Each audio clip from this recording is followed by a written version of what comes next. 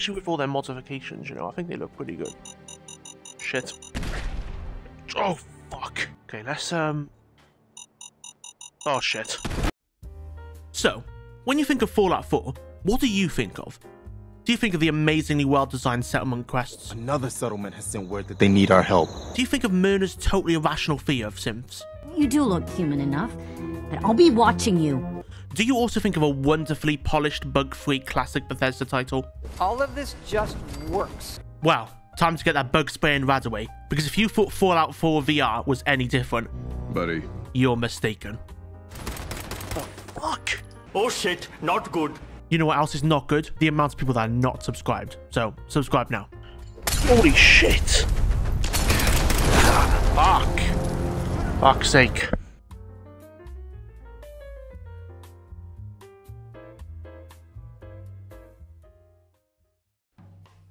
Fallout 4 in its base game is a pretty alright game. I wouldn't say it's the best. I mean, I wouldn't even say it's the best Fallout. But there is one thing that makes it stand out from other Fallouts and other games. Bethesda in late 2017 decided to release Fallout 4 VR shortly after releasing Skyrim VR. This was back when a few companies decided to port some of their games to VR. And I think it's fair to say that Fallout 4 was one of the biggest ports that ever released for VR. Next to Skyrim, of course. Okay. Quickly pull out the minigun. There you go, I've got the minigun. That's not right. What the fuck? That's off-centered.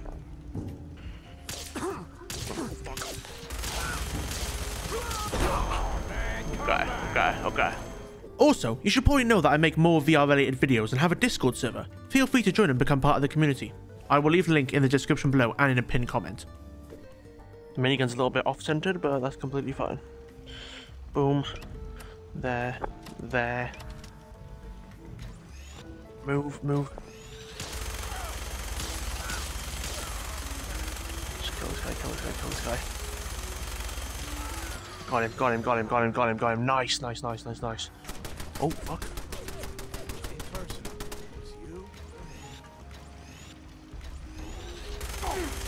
Fuck you. Holy fuck.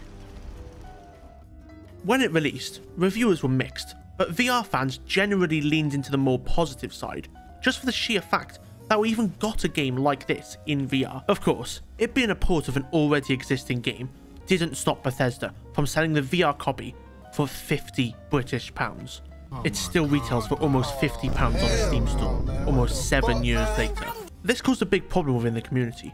The actual quality of the port wasn't up to standard for a small £20 add-on, let alone a £50 game all by itself. Maybe we have another round of Jet? You think, guys? Another round of Jet? Come on! Get fucked.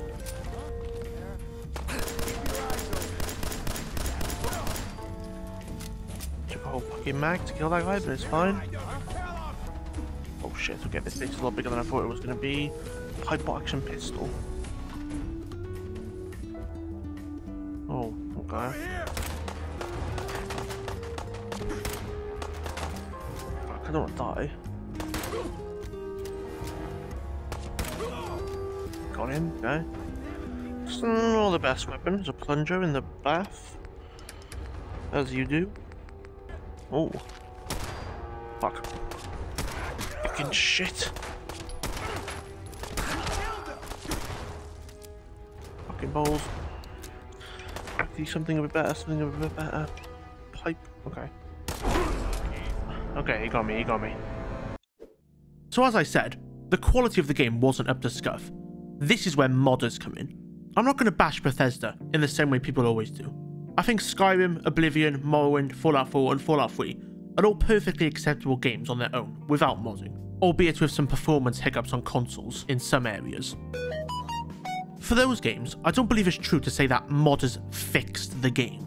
Sure, modders fix certain bugs to make the game better, but the notion that mods are a needed requirement for the game to even be enjoyable in most instances just isn't the case. Keyword, most. Because Fallout 4 VR without mods is like a pile of dog shit smeared across the street. The game runs like horseshit. You can't even see your own arms. They just get replaced by your fucking controllers. To say this was a poor port is an understatement. And remember what I said earlier, you have to pay 50 quid just to play this damn thing.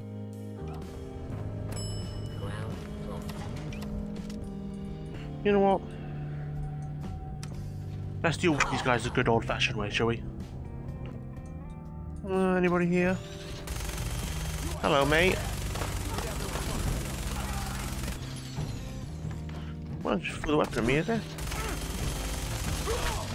Yeah, it's not going to work out too good for you guys. Okay, chem box. Hello.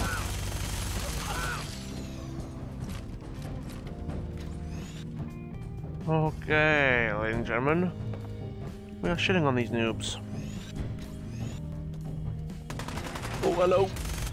Oh, I'm trying to get out of my way, are you? Okay. Why'd you stop? I went out of ammo. Fuck. Fuck, fuck, fuck. How do you throw those? I have no idea, guys. I have no idea. Come on. What are you doing? What the fuck? You disappeared, mate. Okay, take him out. Once a few quality of life mods are installed, such as FRIK, the unofficial Fallout 4 patch, and the VR patch for that patch, the Fallout 4 script extender, and Fallout 4 VR tools, the game looks much more like a post-2020 VR game than a 2014 Oculus DK1 demo. You can finally see your own body, and the game just runs smoother and crashes much less. It shouldn't really be necessary for a 50 quid game to require all of these mods to run acceptably, but it does. So what are we going to do? Oh shit. Fuck. Okay, I missed almost every shot, but I just won.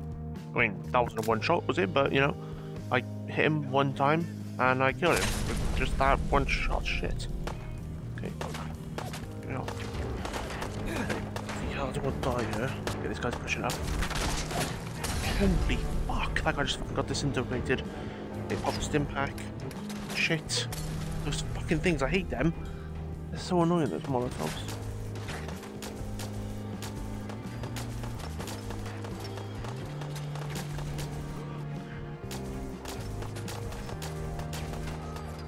Oh, shit, okay.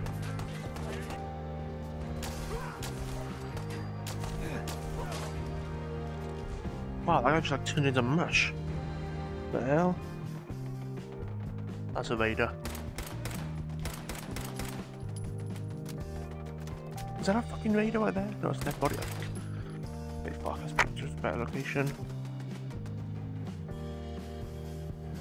Oh, we need to move, we need to move, we need to move. Move up here, move up here. Fuck. I can't. Jump, jump, jump. Through there, through there, through there.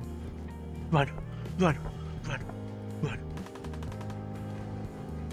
No health again, no health again. Okay.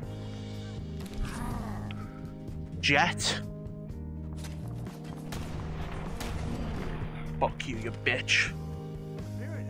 Shit. This fucking guy still here.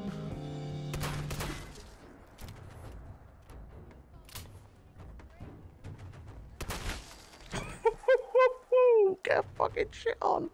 Holy fuck. So yeah, I think overall Fallout 4 VR is a pretty decent game. I just think it could have been a lot better than what it currently is. And I think once VR takes off more than it already has, we'll see more official ports on Bethesda and many other companies. Anyway guys, thanks for watching the video. If you liked it, give it a like. And if you want to see more VR content, feel free to subscribe. Thanks for watching.